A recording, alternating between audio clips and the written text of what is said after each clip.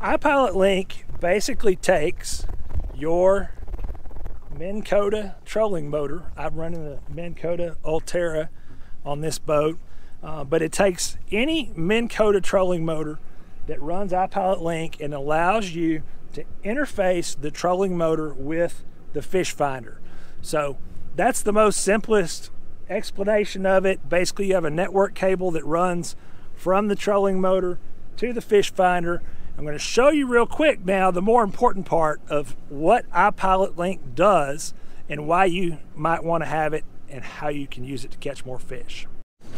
So because I'm running this iPilot Link trolling motor and I've got the trolling motor networked with the fish finder, I can go in here on my Solix and touch the menu bar, go in here, and I'm going to deploy my Ultera from the screen. You see there my trolling motor's dropping down in the water. So I have the ability to operate all of the trolling motor controls here from my screen. So if I'm suspend drifting for catfish or catching bait, I can spot lock, I can run my course. Anything that you can do with the remote, you can do from the menu here on the screen. So it gives you some redundancy for the trolling motor remote, and if you're fishing for catfish like I do most often, you're spending a lot of time sitting in the captain's seat, I can just reach up here and control everything that I need to control right here from the fish finder. Now, one of the other features, and this is really the feature that I use most often, it's not just a fancy remote control, is there's a few ways you can use this to fish. So I spot locked there. I'm going to turn my trolling motor off to release that spot lock. So let's say I'm going to drift for catfish or pull planer boards or something. Doesn't matter what species of fish you're going to fish for. And let's say I drove right through here and I marked fish all up and down through here. So what I'm going to do is just go in here and move my cursor here because I want to drag baits right through there. And I've just hit the little toggle. And what this is going to do, once I turn my trolling motor on, give it some speed here, is it's going to get me turned and it's going to put me on this path right here, and it's going to take me down until I hit that point. So if I'm running planer boards off the back of the boat or just dragging baits, I can go in here, I turn it on cruise control, I set my speed to 0.5, 0.6 miles an hour, and this is going to do all of the work for me. It's going to keep me and take me right to those points. And I can extend this, so if I want to add to this and extend that trail out, going down a ledge or a river channel or something like that, I can continue to extend that path and allow the trolling motor to do all of the work, so I don't have to worry about boat control and I can worry about catching fish. Now, another great feature is the follow the contour feature, and this is something that I use all the time for fishing for catfish, fishing for white bass. Really applies to any species of fish. Now, you need to be running the Lake Master mapping card or have auto chart maps on here for this to work, but it's the follow the contour feature. So I'm just going to go in, put my cursor over this contour line.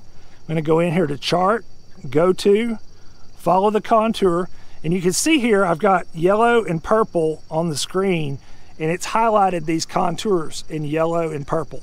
So I'm going to select the yellow one. I want to go the other way because I don't want to go down these boat docks. And I'm going to turn my trolling motor on, and the trolling motor is going to automatically take me to that contour line that I selected, and it's going to take me right down that contour line, and it's going to do all the work for me. So right now I'm going 1.7 miles an hour. So let's say I'm fishing here. I'm going to turn this down, turn my cruise control on. I'm going to set that at about 0.4 miles an hour. And between auto chart live and then the cruise control on the trolling motor, it's going to take me right down that contour line, and it's going to do all of the boat control work for me, so I can focus on catching fish. So if I'm dragging baits off the back of the boat, I can drag them right down that contour line, down those edges and ledges. If I'm a bass fisherman and I'm targeting bass up on this shoreline, I can let the boat do all the work for me and I can focus on casting. It really does all of the total boat control. One of the other great features of iPilot Link, it really makes this process much simpler of just pinpoint precision of targeting fish. Doesn't matter if you're using side imaging, down imaging, or 2D. You can go and use this feature on any of those screens. If you're driving along, you're scanning for fish. Let's say you mark a big school of fish, or you mark some structure that you want to fish, or a ball of bait. We'll just use this right here as an example. There's some fish right here on my screen. Let's say I want to get right in here in the middle of them and I want to suspend fish.